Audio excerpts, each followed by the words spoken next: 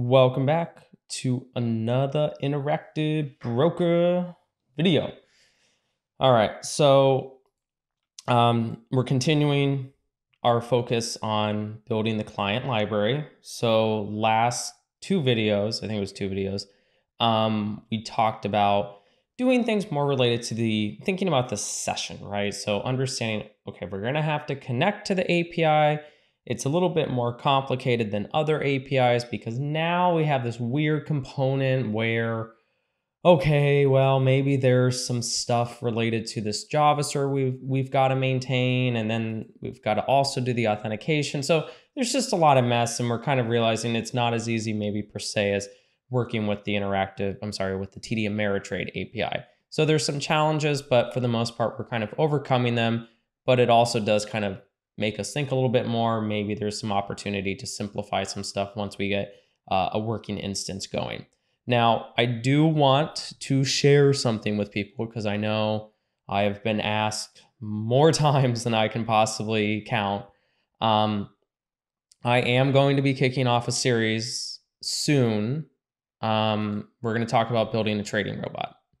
So I am slowly starting to add documents to it in very early stages. So not even remotely close to what the final project is going to look like. But this is a different type of repository. Usually I make the repository and then I make it public once I kind of have a finished product. This is by no means a finished product. Like you can literally see it's pretty empty, but this is such a popular topic and I know so many people have been wanting me to cover it. And so I kind of want to share the process as I'm developing it because I know some of you got, some people, they could care less how I develop it. Some people are very interested in how I'm developing it. And so this way you can kind of follow along in seeing how I'm doing certain things when I'm going through this process of actually building a trading robot with it. So again, very, very early stages, but it is going to happen. And we're going to be using the TD Ameritrade API in order to do it. I will tell you, building a trading robot is not easy in a lot of regards. There's a lot you have to take into consideration, and you really have to understand how your strategy works, but it's coming. Okay, so let's get started. In our previous video, we finished off with the connection method. So what we're going to now do is we're going to talk about this SetServer method. So what is this SetServer method going to do? So if you don't remember, that SetServer method was being in our create session method. So what this one's going to do is it's going to take the account ID that was passed through, and what it's going to do is it's going to use that in order to basically say, hey, that's the account that I want to be part of this session. So what we're going to do is we're going to create a private method. And we're going to call it SetServer. It's going to pass through that self keyword. And then from here, all it's going to be doing is it's going to be taking the account ID and it's going to be basically attaching it to the session. Once it does that, it basically returns back a Boolean that says, you have a new session, we've been authenticated, and our server's been set, so you're good to go. So the first thing that we need to do is we need to, we're going to call the update server account method or endpoint. And after we build this method, we'll start going through the process of building endpoints. So the first one is server update content. This will equal self update server account. So that's going to be the name of our method, which hits that endpoint. And then we're going to have an account ID as our argument. In this case, I want it to be the account we initialized the class object with. And then also we're going to have check equals false. Again, that will make sense once we define the endpoint. Okay, so we have our content. And then from here, what we're going to be doing is we're going to define some messages. We're going to say success. And in this case, just because they're strings, I'm just going to copy them from the actual client one that I have. And so it's up here. But really all I'm doing with these is I'm just creating some messages. So that way, as the user creates the session, they're not kind of going like, what's going on? So here, all I'm going to do is I'm going to set the account. And here, I'm going to define the messages. Okay. Then from here, we're going to say if set in server update content keys and server update content, the value that's associated with that key, if that is equal to true, then what we want to do is print the success message. And then we're going to say return true. If the account was set, print the message and proceed on. All right. From here, if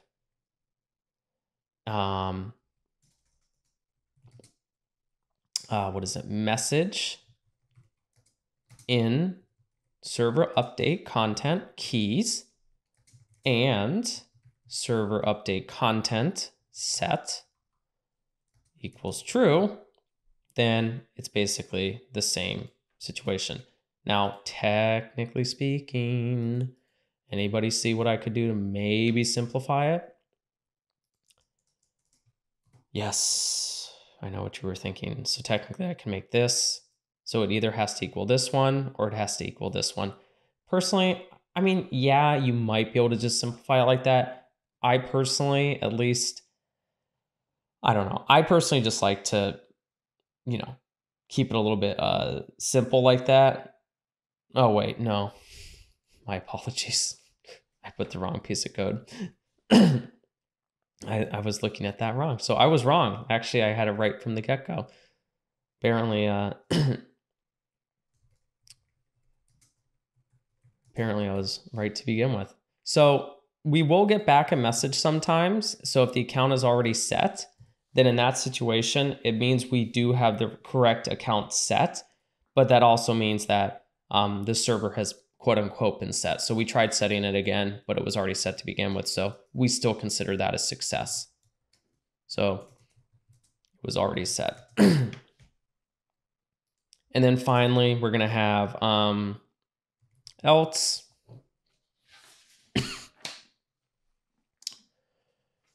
Where's my, sorry, I'm moving my notes around. If I can find them. 242. I've moved them around. Oh, there it is. There we go.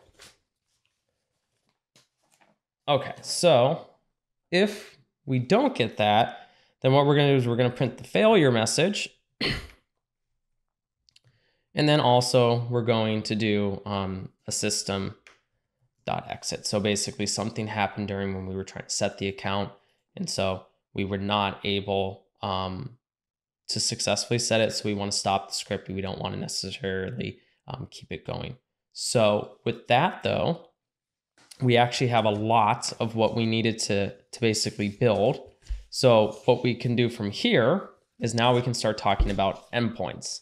So what that's going to mean is we're going to now have to define some of our, what is the word? Basically the endpoints that handle authentication. So we're going to have to do things like validate the session. We're going to have to do things like, what is the word? We're going to have to do things like check if it's authenticated and stuff like that. So in order to kind of do that though, what we want to do is we do want to have a mechanism to validate certain arguments. And so this one's not really quote unquote validating, but it is going to help us prepare our argument list. And so this will be self, and then this will take an argument called parameter list, which will be none to begin with. And basically this does something very, very simple, which is if it's a list, it joins it. Otherwise, basically it just basically takes the parameter list, it joins it, and then that way we have our kind of our condensed string. So if type parameter list equals is actually what we can do is we can just say is instance parameter list a list. Then what we can do is we can specify a delimiter. In this case, we'll just have that little comma. And then we'll have our parameter list will equal our delimiter. And then we'll do join. And then we'll have our parameter list. Because there's going to be certain endpoints where we have to pass through multiple arguments. And we want to join those all together before we make that request. So here, prepare a list of arguments and join them. All right. And then from here, we want to return the parameter list. Perfect. Okay, so the first quote unquote session endpoints. So the first one is validate. So here's the thing about the API. There's a lot of different endpoints you have to hit in order just to get a session started. And so one of them is you have to validate a session. So just because the session is connected doesn't mean it's validated. When you validate a session, you're basically like, the way I think about it is like you're turning it on. So you're turning on that session with the API. And so then you can start doing more of like the authentication components. So generally speaking, the endpoints are going to always look exactly the same. So there's always going to be your doc string that says, hey, what are you doing? So here we're going to validate the current session for the SSO user. Here, I always do the same thing, which is define the request components. The first one will always be your endpoints. It's a raw string. And then it's going to be SSO. And then it's going to be validate. And then next, we're going to have our request type. In this case, I want it to be get, because it's a get request. And then our next one will be self_make request. The endpoint will be, well, that's just the endpoint. The request type is the request type. And then I parse it once it comes back. Now, this will change. This line right here. So what I'm going to start building into it is I will show you, because I actually have an example of it. Where did I put it? Oh, I can't remember. I put it. I'll show you later. But basically, I built a client for the TradeStation API, and so that one's kind of a really good indicator of how I kind of write it. But basically, I'll be doing all the checking of the actual request up here in this make request, and so I'll be able to handle the errors up there. So this will, again, I think, help make it a little bit easier to control, and then also check for errors. And then from here, once we parse it, we do want to put that content back. So again, this was a learning experience for me too, is when I was like, when I'm making requests, it gets kind of challenging to figure out which ones are going to work, which ones not, especially when you're building it. And I said, I really shouldn't be parsing it here because I don't know necessarily if I'm always going to get something back. I said, I really should have something up here in this make request one. That's basically where I was checking it. And I said, I started doing that. I was like, oh God, this is so much easier, because if I encountered an error, I could easily identify it, and I was printing out all the information and I could store it, but also it was just much more consistent. And so a lot easier to deal with, I think, when it comes to actually handling the responses as they come back, is not trying to parse it here, but parse it in that main one and then do all the checking there. So that was at least my experience. Okay, and then the next one will be tickle. This is literally what it's called. So basically what this one does is it keeps the session open. So keeps the session open if you don't make any request for a few minutes. So this is something that you can have run in the background.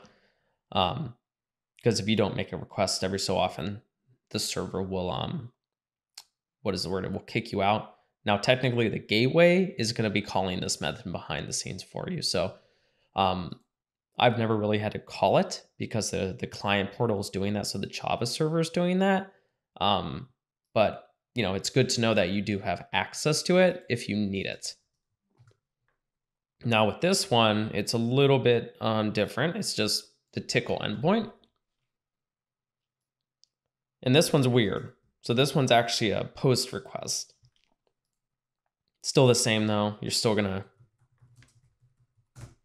parse that content, but it's just a different request, that's all. And then from here,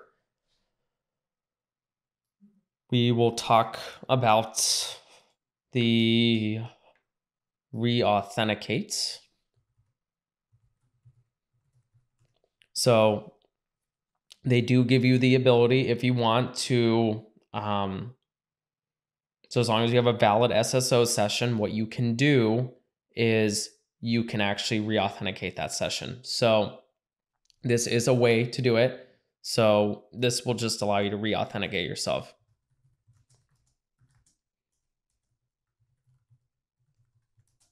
Valid SSO session. So this is assuming you've called, assumes you've called the SSO validate endpoint. Very important that you keep that in mind. It's very important. So in this case, it's now going to be iServer, which is most of our endpoints after this. And then it's going to be status. Still a post request. We're still going to make that request at that endpoint, and we're going to parse it as it comes back. Okay. And then after this, I'm going to cut the video short because for whatever reason, I am losing my voice again and I can't keep talking. So I have to cut it a little bit earlier. So if you have any questions, by all means, put them down in the comments below and I will do my best to get back to you. Otherwise, we will see you in the next video.